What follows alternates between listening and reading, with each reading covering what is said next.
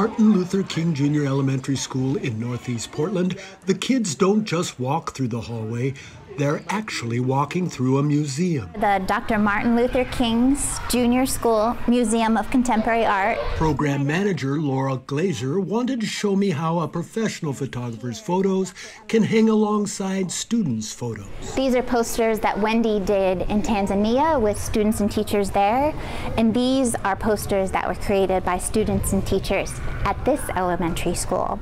Portland State professors started the program and have included their college students now here at the elementary level. The idea is to introduce them in a deep and meaningful way to contemporary art practices and careers, and also within that to help them feel empowered to engage with ideas that they think are important. What do you think? That looks beautiful. Thank you. I'm making a collage right now, so it's like just different image. Like she's cutting out something out of paper so I could put on my collage. PSU and King students learn, share, and create together. Is there one of these thoughts that you like more than others? I like the pink one because it's like the orange one is covering that side. PSU student Omar Arras has been working with Moissos for 2 terms. Art is a good way to think in a critical fashion. It's what gets me out of bed in the morning. Yeah, it's very fulfilling. The grant that brings these PSU students together with the King School Contemporary Art Museum is 99 Girlfriends.